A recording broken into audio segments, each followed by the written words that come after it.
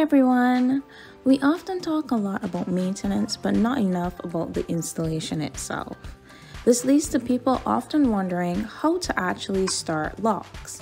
Deciding on what type of locks you want is essential, but then you face the problem of which locking method is best suited to you. Here are the main ways to lock your hair as well as their various pros and cons. 2-strand twists. This method is pretty popular. It requires you to wrap one piece of hair around the other, that is, to twist the two pieces of hair together.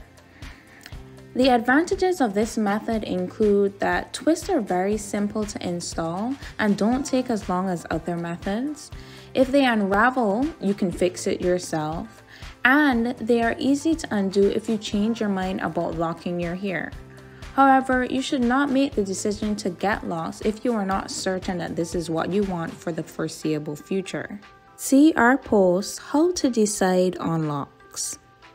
The disadvantages of this method is that unraveling is extremely common, so you will have to retwist the hair often, especially when washing. It takes a long time for your hair to stop looking like twists and start looking like locks, so the locking process can be quite slow compared to other methods. And shrinkage is inevitable. People with curly hair already struggle with this.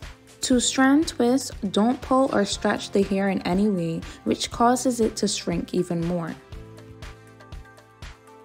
Comb coils. This method requires a bit more skill than the 2-strand twists.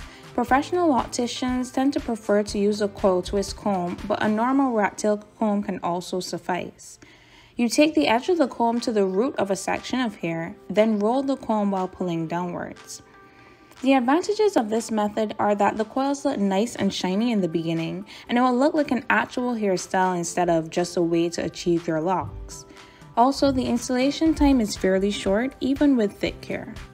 The disadvantages, however, are that frizziness is unavoidable. After you wash your locks, they will look messy, and you'll have to go back and maintain the coils.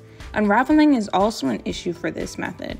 And lastly, getting the coils done properly and in the size that you want will take practice. So DIY could prove difficult, and it might be best to go to a professional for this one.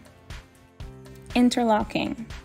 Now this is my favorite method since it's the one that I use to maintain my own locks. If you'd like to see how it's done, check out the video in the description. I talk about interlocking a lot, so I'll direct you guys to the best posts for information regarding the pros and cons of it, and that will probably be for my series Types of Locks, Interlocks, Sisterlocks, and palm rolled locks. The link to this is also in the description. Also, if you're wondering about the palm rolling method, it is used a lot in maintaining locks, but seldom do people actually start their locks by doing it, so I won't go into detail about it in this video.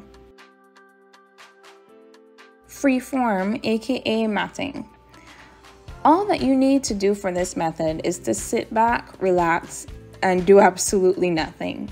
Freeform locks are exactly as the name suggests. You leave your hair alone, no manipulation or styling, and let it mat together and lock on its own. The advantages of this method would be that there's no effort required. Also, tender-handed individuals can avoid the parting and stress on the scalp that other locking methods can cause. In addition, no gel or products of any kind are required to start your locks.